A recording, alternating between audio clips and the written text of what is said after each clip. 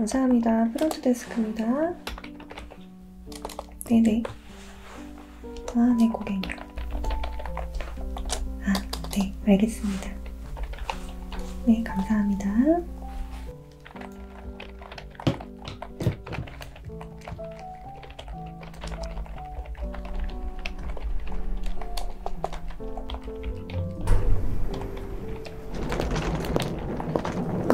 안녕하십니까. 고객님, 이쪽으로 오시겠어요? 네. 체크인 하시는 거예요? 네. 예약 주신 분 조남이 어떻게 되세요?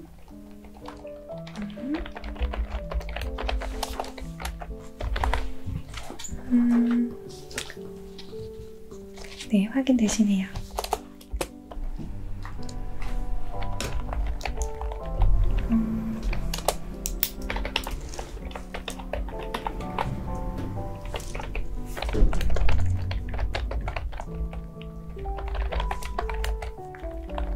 정글뷰로 3박 예약하신 거 맞으시죠? 네. 결제는 지금 체크인 시 하시는 걸로 되어 있으시거든요. 네. 아, 네. 감사합니다.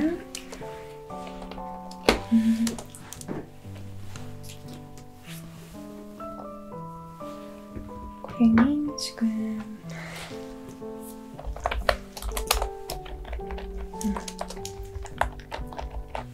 잠시만요.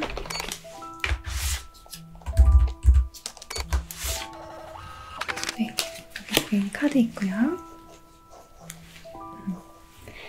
이건 저희 리조트 등록 카드거든요. 네, 여기에 투숙하시는 분 성함하고 연락처, 기타 등등 적어주시면 되고요. 그리고 개인정보 동일한에 체크해주시고 마지막에 사인까지 해주시면 되세요. 네, 네, 여기요. 감사합니다.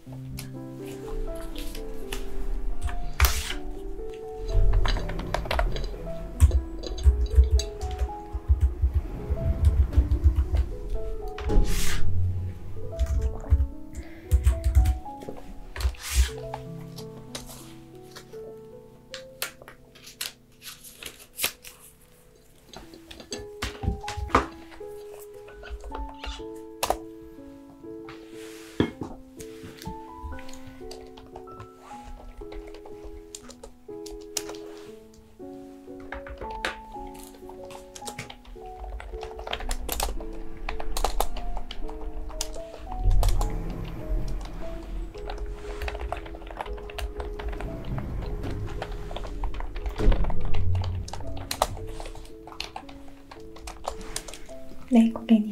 작성 다 하셨어요? 네. 잠시만요.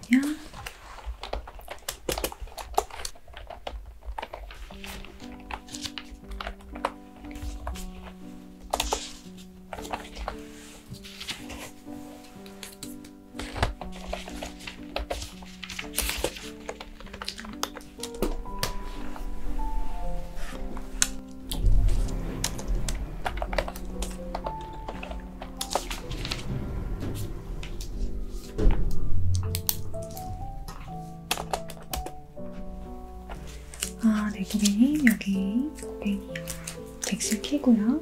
네. 그리고 룸 넘버는 카드에 적혀 있어요. 네. 체크아웃 시간은 12시이고요. 와이파이 비밀번호는 저희 리조트명 소문자입니다. 네.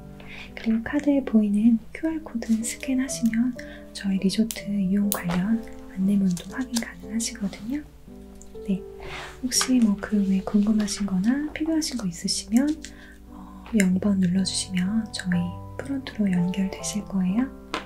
네, 저희 프론트에 문의해 주시면 언제든지 도와드릴 거예요. 네, 감사합니다. 네.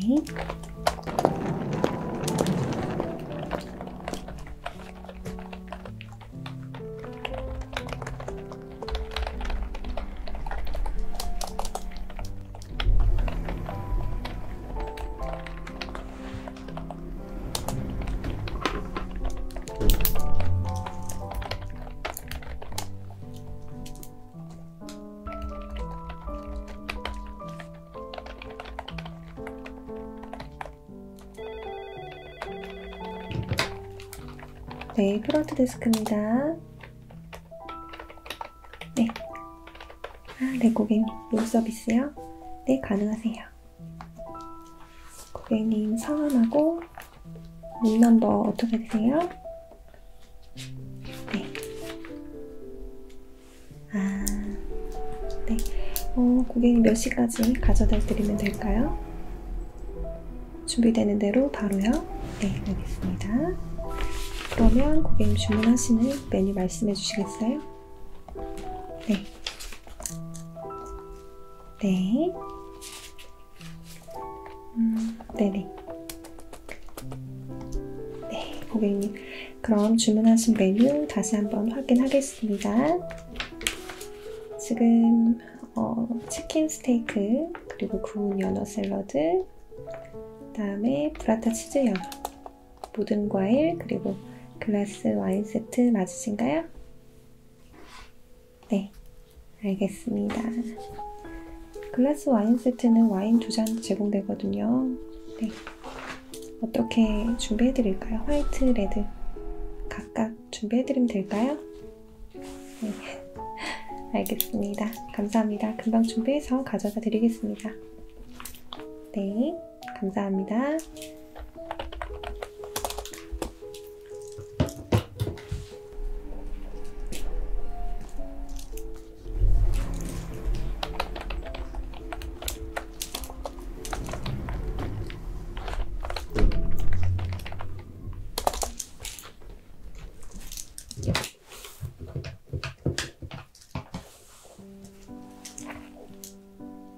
네, 프론트 데스크예요. 지금 룸서비스 주문 들어와서요. 오션뷰 102호 고객님이시거든요.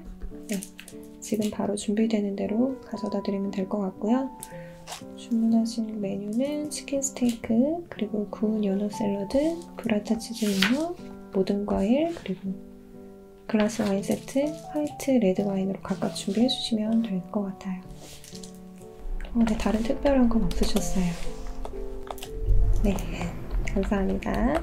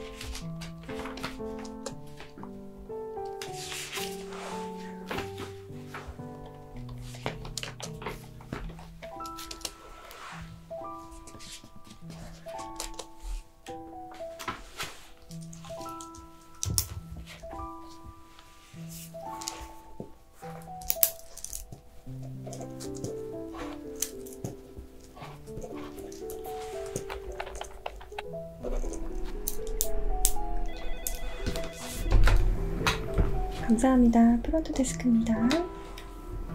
네, 고객님. 아, 그러셨어요?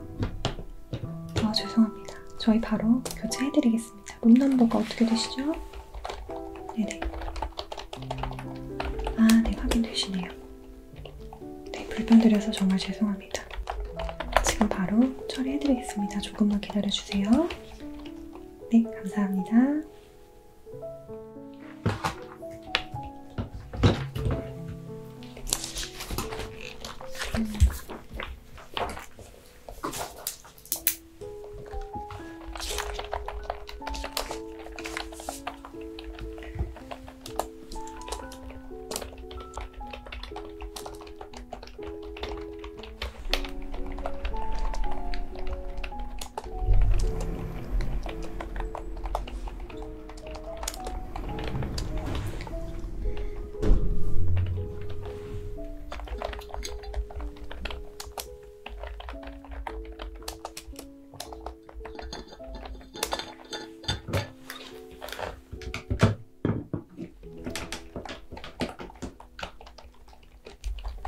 아, 네. 프론트 데스크예요.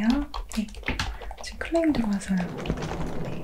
제가 내용 정리해서 지금 안녕하십니까, 고객님. 이쪽으로 오시겠어요? 확인하시고 네, 바로 좀 처리 부탁드릴게요. 좀 급해서요. 체크인이신가요? 네. 아, 예, 감사합니다. 혹시 예약하고 오셨나요? 아, 네. 예약 주신 분 조남이 어떻게 되세요? 네. 네, 확인되시네요. 결제는 체크인 시 하시는 걸로 되어 있네요. 네, 네. 네, 감사합니다.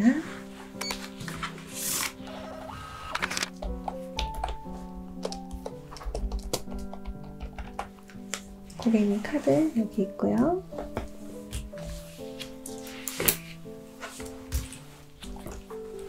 이건 저희 등록카드인데요. 여기에 투숙하시는 분 성함하고 그리고 연락처랑 같이 다 적어주시고요. 개인정보 동일하게 체크해주시고 이렇게 사인해주시면 되시거든요. 네.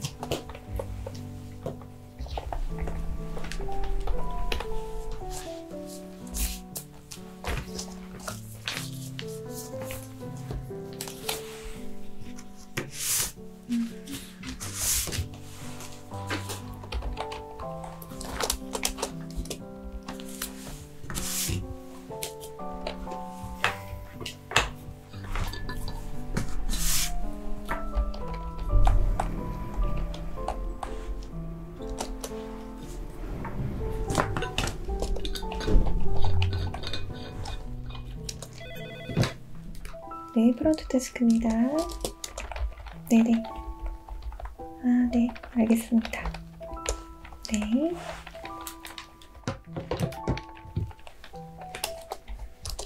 고객님 다 적으셨어요? 네, 감사합니다.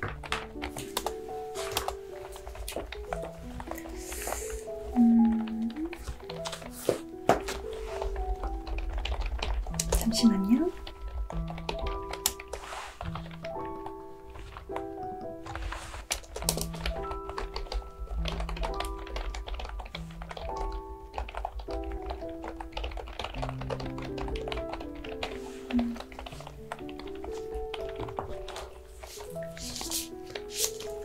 고객님, 이건 고객님 객실 키인데요. 네.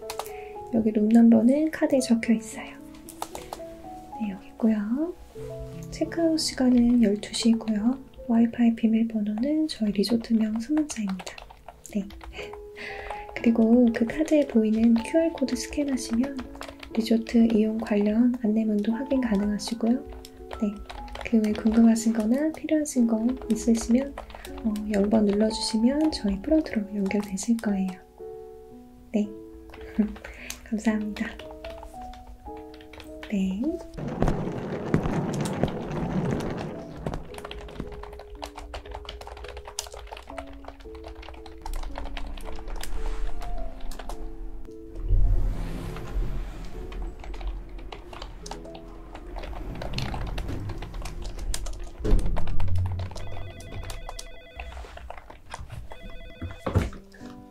네, 프론트 데스크입니다. 네. 아, 네. 플로팅 조식 예약하시려고요? 네. 아, 감사합니다. 그러면 저희 좀 예약이 가능하실지 확인해 드릴게요. 며칠에 원하시는 거예요? 네네.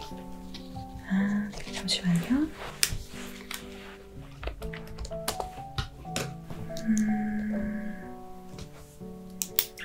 네.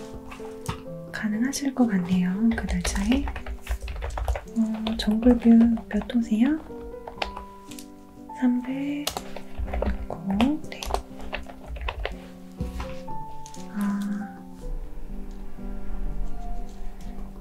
알겠습니다. 저희가 그러면 그때 한 9시쯤? 네, 괜찮으세요? 네네. 네, 감사합니다. 혹시 뭐 더 필요하신 거 없으신가요? 네네. 네, 알겠습니다. 감사합니다. 네.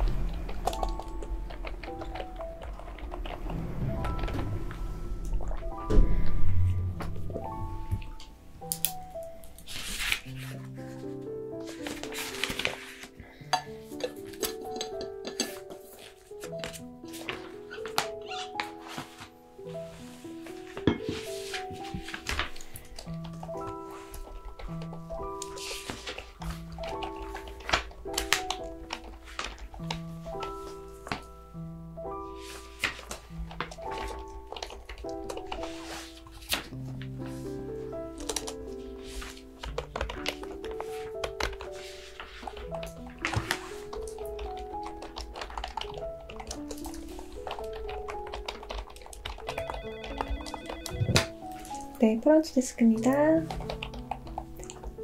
네. 아, 103호 고객님. 아, 네. 체크 한 번 더 해드릴게요. 아, 그러셨구나. 네. 아. 네, 알겠습니다. 네. 네, 감사합니다.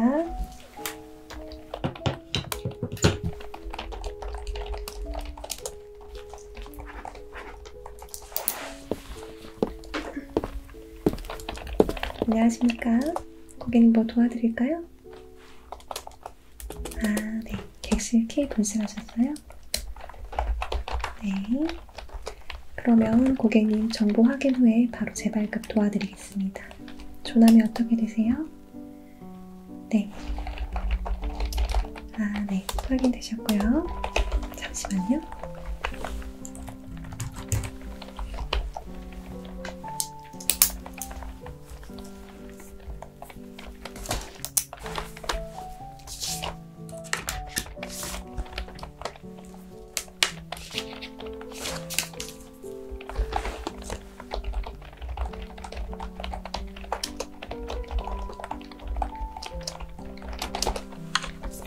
고객님, 여기 있습니다. 네. 아, 괜찮아요. 감사합니다.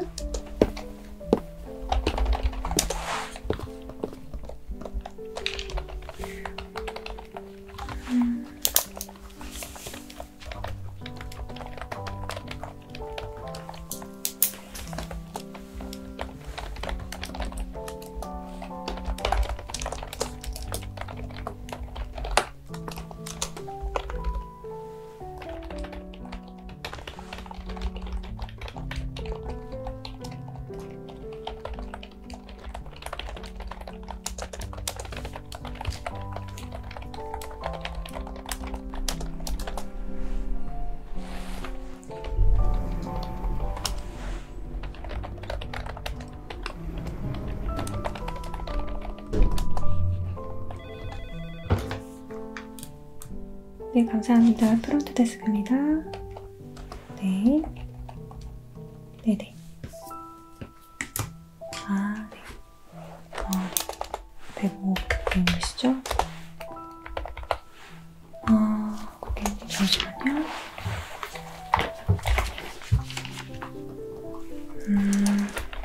네. 아, 네, 고객님 확인되셨고요. 저희 그대로 연장 처리 도와드리면 될까요? 아, 네. 알겠습니다. 처리해드리겠습니다. 감사합니다. 네.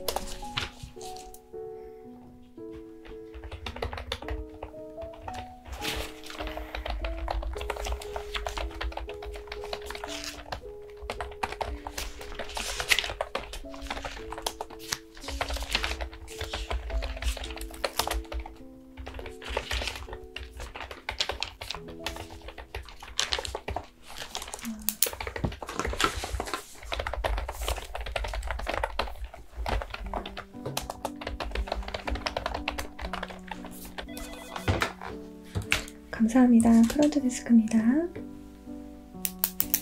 네. 아, 고객님 저희 12시까지 체크아웃이에요. 네네. 키는 반납해 주셔야 됩니다. 네. 네, 감사합니다.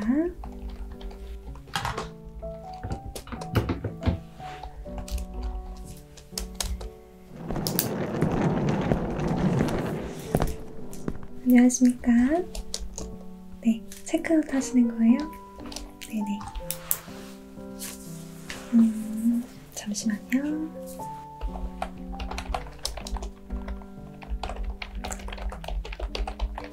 아, 확인되셨고요. 고객님 투숙하시면서 불편한 점은 혹시 없으셨나요? 아, 네. 감사합니다. 체크아웃 완료되셨습니다. 네, 감사합니다. 좋은 하루 되세요.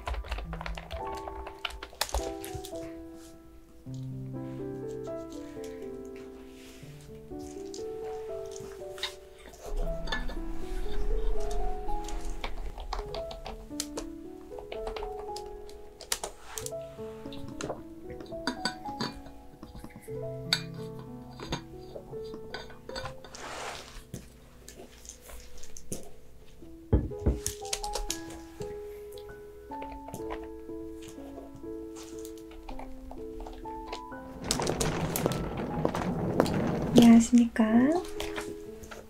아, 체크아웃 하시는 거예요? 네, 잠시만요.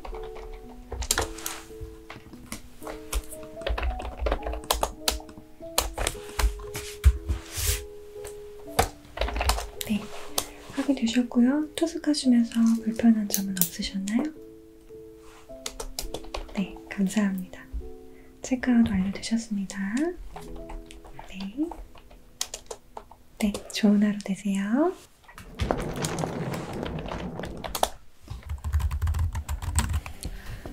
마문씨, 아까 배구 고객 처리됐어요? 아, 배구 고객님이요? 네네. 연장 처리요? 네네. 바로 연장해드렸어요. 네, 고마워요. 교대해야죠, 이제. 또 뭐 인수인계 할 거 없어요? 아까 전에 정글뷰 네. 305호 고객님 305호? 네. 룸키 분실하셔서 재발급해드렸거든요. 아, 네. 재발급했고, 그리고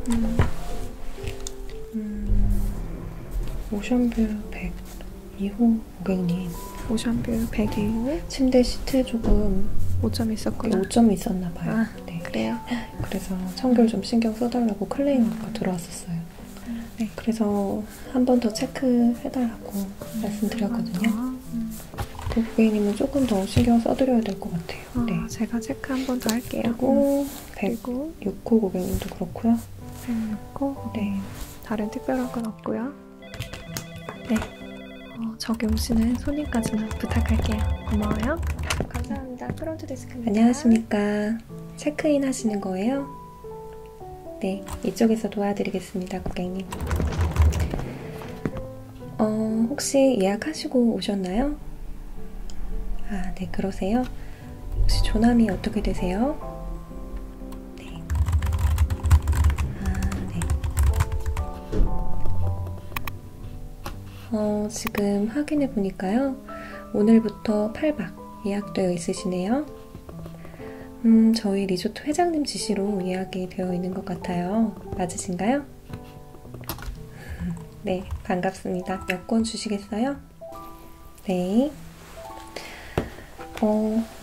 그리고 고객님, 이건 저희 리조트 등록카드인데요. 여기에 투숙하시는 분 성함하고 연락처, 기타 내용 적어주시고요. 그리고 개인정보 동일안에 체크해주시고 사인 부탁드립니다. 네, 여기요.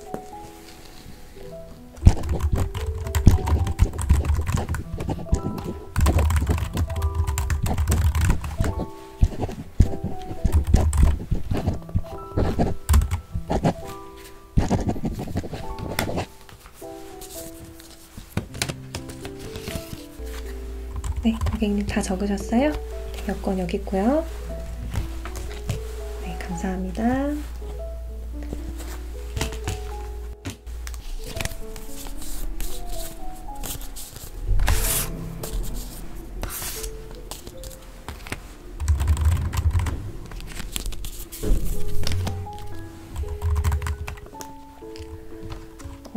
고객님, 현재 투숙 가능한 룸 타입은 오션뷰하고 정글뷰 두 가지 중 선택 가능하신데요.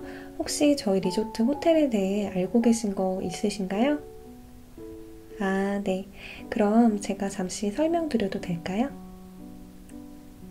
네, 감사합니다. 먼저 저희 리조트는 5성급 리조트고요. 오션뷰인 오버워터 방갈로와 정글뷰인 풀빌라 두 타입으로 구분이 됩니다. 먼저 오션뷰는 80여 개의 오버워터 방갈로로 이루어져 있습니다. 총 5개의 레스토랑과 바를 운영하고 있고요. 인피니티 수영장, 스파 등이 마련되어 있고 그 외에 마사지나 귀청소, 다양한 해양 액티비티도 즐기실 수 있습니다. 또한 오늘부터 투숙 가능한 객실은요. 개인풀이 있는 오버워터 방갈로입니다. 에메랄드빛 라군이 넓게 펼쳐져 있어서 완벽한 자연환경을 보유하고 있는 게 특징인데요.